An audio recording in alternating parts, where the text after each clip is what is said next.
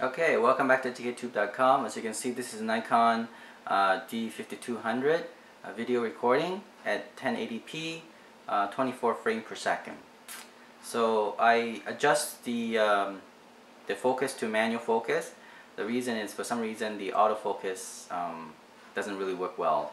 Maybe it's because of the background light. It's not very good. So I'm near the window, very bright at the back, and so the camera can't really adjust where to focus. So I end up using a manual focus, as you can see here. Now we're testing the with internal mic. It's a stereo mic, so you can hear my voice, the difference. Now the thing about it is the stereo internal mic is quite good. The only problem is that let's say if you want to do an interview and there's a background noise, right? Then the internal mic may not be the best way to record during your video recording. So the camera, or the video camera anyway, has the ability to hook up an external mic, so you can actually move that mic around, pass it around, or fixate it at the person you're an interviewee, right? So that you can record their voice. So I'm going to show you right now. I have this mic, very old mic, 10 years old. Doesn't work really well, but it's just a demonstration that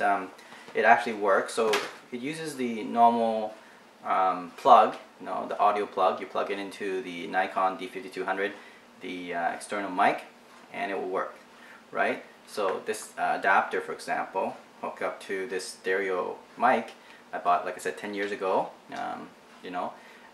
Probably cost me only 20-30 bucks. Nowadays, these type of mic cost over 100 bucks. I don't know why, but anyway.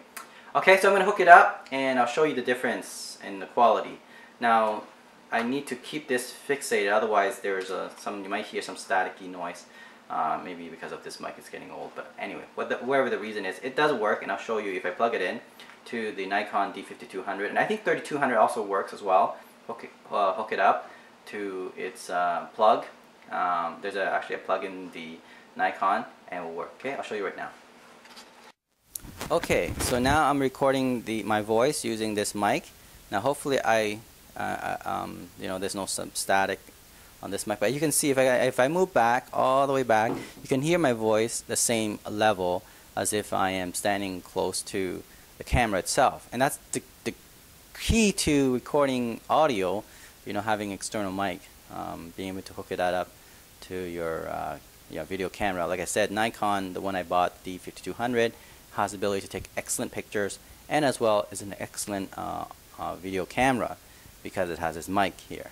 Okay, that's the only thing about using your your camera, the DSLR camera, as a video recording, is that the audio is not that great. But if it has ability to hook up external mic, then maybe that changes the whole dynamic or concept of using your camera, digital camera, the DSLR camera, as a video recorder. Now, in fact, it is a good option, actually. Alright, so from time to time, you'll see me using Nikon D5200 to record some of my YouTube videos, especially very, high quality video anyway. Okay, because again, Nikon D5200 has a very good lens, like any DSLR camera, compared to my Canon video camera I bought a few years ago. It's great for most of the work that I do on YouTube, but for a really indie type of film effect, I would probably go with the Nikon D5200. Alright, so I'll post more video on Nikon D5200 on different type of film effect, and maybe I'll do a little bit of skit and all that on this camera, and I'll show you the difference in the future. Alright, thanks for watching EducateTube.com.